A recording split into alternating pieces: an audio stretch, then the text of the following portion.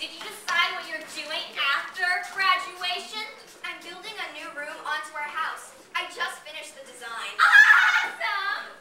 Debbie, did you decide what you're doing for your art project? I was thinking about building a dollhouse out of popsicle sticks.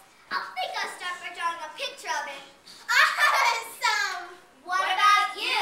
I don't know. You know me. I can never make up my mind. You know me, the queen of indecision. I want to be an actress, of course, but there's also my piano and my singing.